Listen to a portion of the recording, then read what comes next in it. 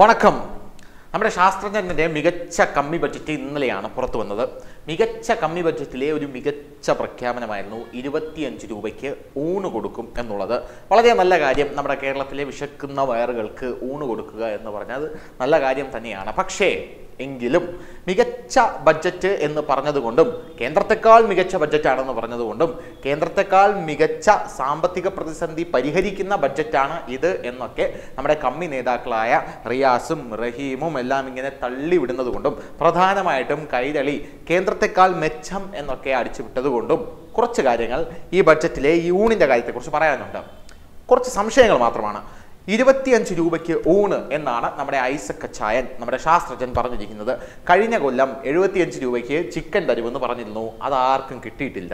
12 രൂപയ്ക്ക് കുപ്പിവെള്ളം തരുമെന്ന് പറഞ്ഞിരുന്നു, അതും ആർക്കും കിട്ടിയിട്ടില്ല എന്ന ആക്ഷേപം ഉയരുന്ന സാഹചര്യത്തിലാണ് ഇത്തവണ 25 രൂപയ്ക്ക് ഊണ് എന്ന വലിയ പ്രഖ്യാപനം നടത്തിയിരിക്കുന്നത്. 1000 ഭക്ഷണശാലകൾ വഴിയാണ് 25 രൂപയ്ക്ക് ഊണ് കൊടുക്കും എന്ന് നമ്മുടെ ശാസ്ത്രജ്ഞൻ പറഞ്ഞിരിക്കുന്നത്. ഇതൊക്കെ പറയുമ്പോൾ നമ്മൾ ശ്രദ്ധിക്കേണ്ട ഒരു കാര്യമുണ്ട്. നോർത്ത് ഇന്ത്യയിൽ, അതായത് ചാണക സംഘികളുടെ നാട്ടിലെ മഹാരാഷ്ട്രയിലും ഉത്തർപ്രദേശിലും അടക്കം ഈ സർക്കാർ കൊടുക്കുന്ന ഊണ് എത്ര രൂപയ്ക്കാണെന്ന് അറിയാമോ?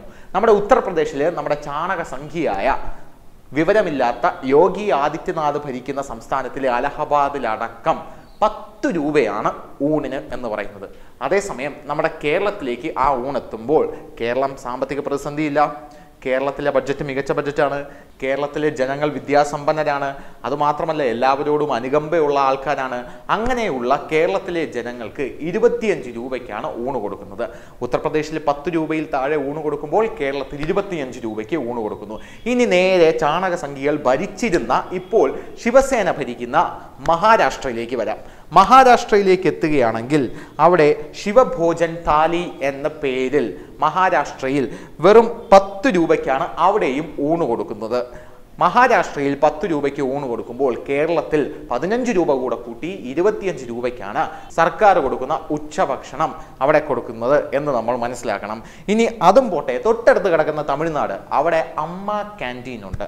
അമ്മ ക്യാൻറ്റീൻ അമ്മ ഉള്ളപ്പോൾ തുടങ്ങി വെച്ച ക്യാൻറ്റീനാണ്. അമ്മ ക്യാൻറ്റീനിൽ 5 രൂപയ്ക്കാണ് അവിടുത്തെ ഭക്ഷണം കൊടുക്കുന്നത്. 3 രൂപ മുതൽ 5 രൂപ വരെയാണ് ഭക്ഷണം. ഈ 5 രൂപയ്ക്കുള്ള ഭക്ഷണമാണ് നമ്മുടെ കേരളത്തിലേക്ക് എത്തുമ്പോൾ 20 രൂപ കൂടി 25 രൂപയാണ്. നമ്മൾ പ്രധാനമായിട്ടും ആലോചിക്കേണ്ടതാണ്.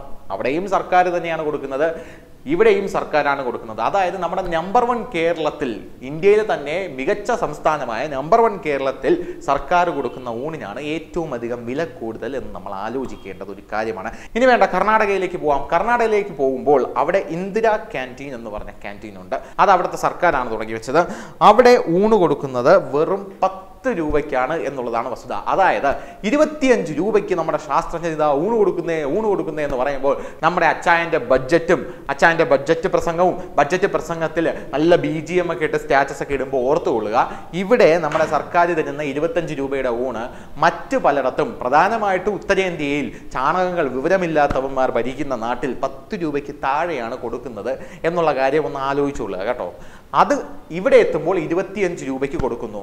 ഈ ഊണ് കൊടുക്കുക എന്ന് പറഞ്ഞാൽ ആരും കൊടുക്കാത്ത സാധനമല്ലേ? അവർ കഴിച്ചിട്ട് പോട്ടെ, 25 രൂപയ്ക്ക് 25 രൂപ, അതിന് നിനക്കെന്താടാ പ്രശ്നം എന്ന് ചോദിക്കുന്നവരോട് എനിക്ക് ഒരു പ്രശ്നവുമില്ല ചേട്ടാ.